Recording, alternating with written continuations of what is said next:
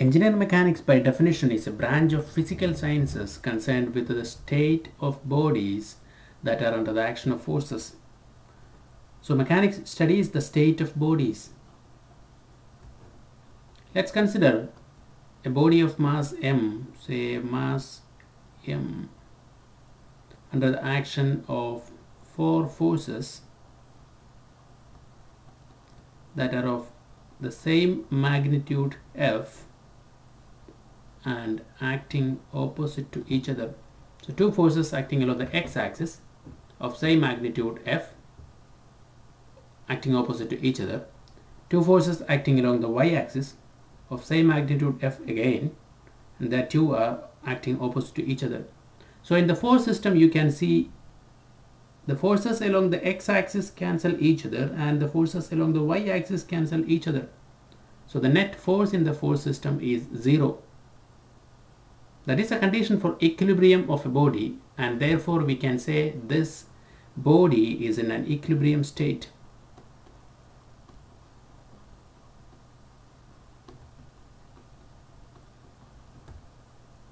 Now let's assume we remove one force from this system.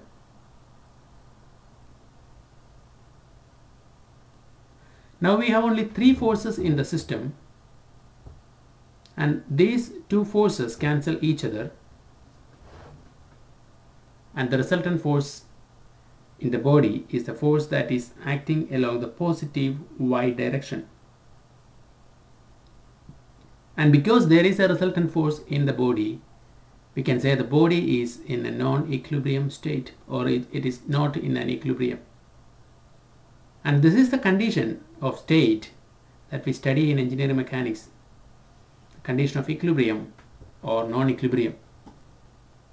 Going back to the definition, it studies the state of bodies. What kind of bodies that we deal in mechanics? Mechanics can be broadly classified into rigid body mechanics,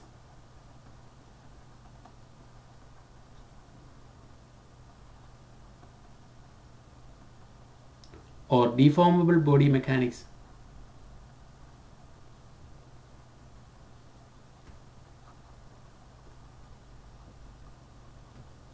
A rigid body mechanics is again classified into two, that of statics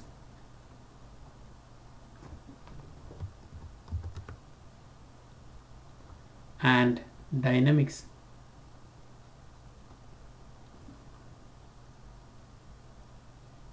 We mainly concentrate on the rigid body mechanics in these topics. So what is statics and dynamics?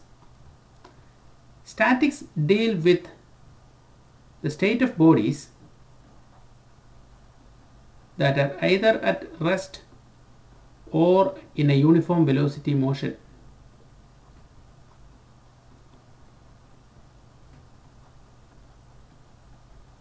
Whereas dynamics deals with the condition where there is an accelerated motion in the body.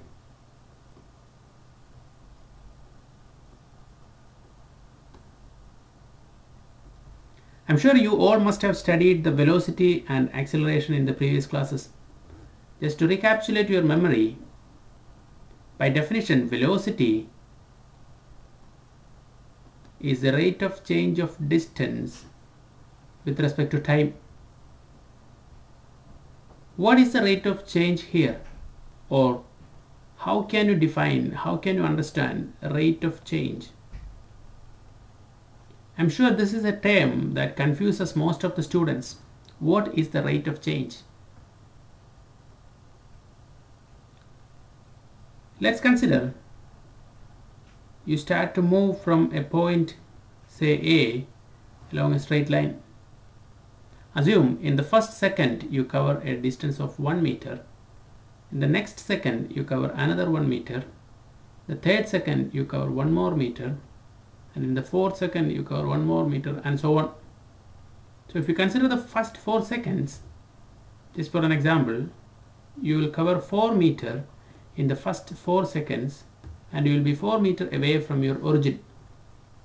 So in the figure you can see in each second you cover 1 meter. This is the first second, and this is another second, this is another second, this is another second. So in each second you cover 1 meter, and your distance increases by 1 meter from origin. So in the first second it was 1 meter, in the next second you are total 2 meter away from the origin, and in the next second you are 3 meter away from the origin, and so on. So the rate of change in unit time, here it is a second, so the rate of change of distance in unit time is 1 meter here, or in every second your distance changes by 1 meter. So that's it, we defined the rate of change of distance or velocity, and in this case the velocity is 1 meter per second. Now what is acceleration then? By definition, acceleration is a rate of change of velocity with respect to time. Again, let's consider you start to move from a point A along a straight line, and in the first second you cover 1 meter, in the next second you cover 2 meter. Let's make it a bit more clear. In the next second you cover 2 meter, and in the third second you cover 3 meter. So even though the time interval remains same, you are covering different distances here. As you can see, in the first second you cover 1 meter, in the next second you cover 2 meter, in the third second you cover 3 meter. So at the end of the third second you will be 6 meters away from your origin. But here you can see each second the distance you cover it changes.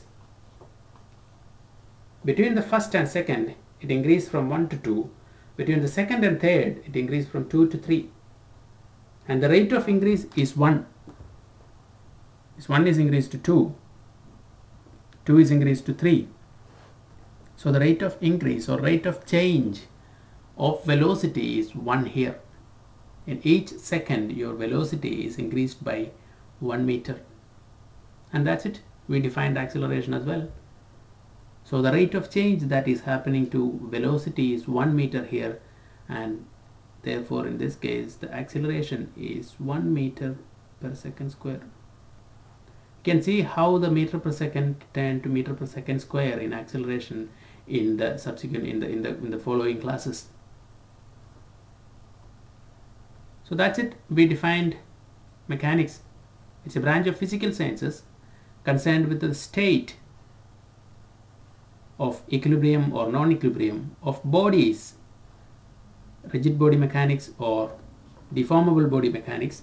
Rigid body mechanics is again classified into two, that is statics and dynamics. Static deal with rest or uniform velocity motion, and dynamics deal with accelerated motion. So mechanics studies the state of bodies that are under the action of forces.